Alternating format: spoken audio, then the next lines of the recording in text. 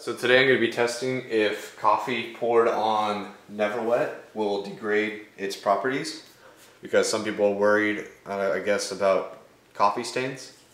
So let me just pour some coffee on this Neverwet. Alright. This is the same, for me to test this, to see if it degrades, I'll pour some carbonated drink on it and see if any bubbles pop up, because in my previous videos I found that carbonation doesn't form on Neverwet. So if we see any carbonation form, then it has degraded its properties. So let me just leave that. I'm just going to leave it here for about 30 minutes to an hour and come back and then put the carbonation on. So I've let it sit for roughly an hour, and now I'm just going to pour all this out. You know what? It actually looks like it might have affected it. See how there's a coffee stain? Alright, now let me just pour the soda on there.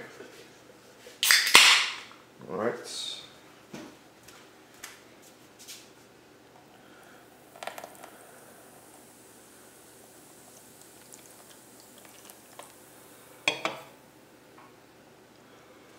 Well,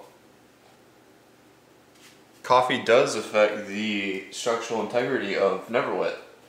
See how the original circle was right here, and the new circle is this wide.